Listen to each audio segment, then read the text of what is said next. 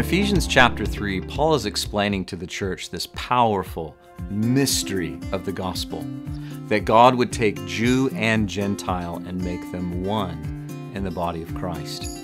And as he closes this chapter, it's interesting. He actually writes down a prayer.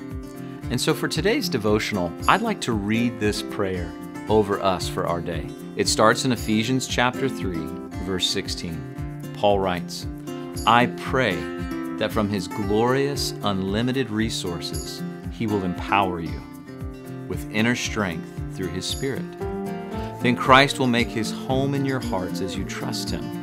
Your roots will grow down into God's love and keep you strong.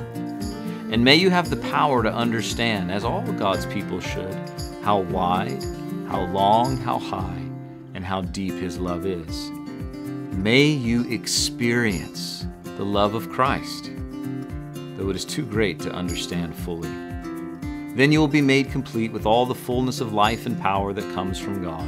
Now all glory to God, who is able, through His mighty power at work within us, to accomplish infinitely more than we might ask or think. Glory to Him in the church and in Christ Jesus through all generations, forever and ever.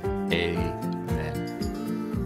As you read this chapter today, as you hear this prayer, I pray that these truths would become your reality today. Because remember, if you're in Christ, He's made you His kid. He's brought us together as one in the precious name of Jesus.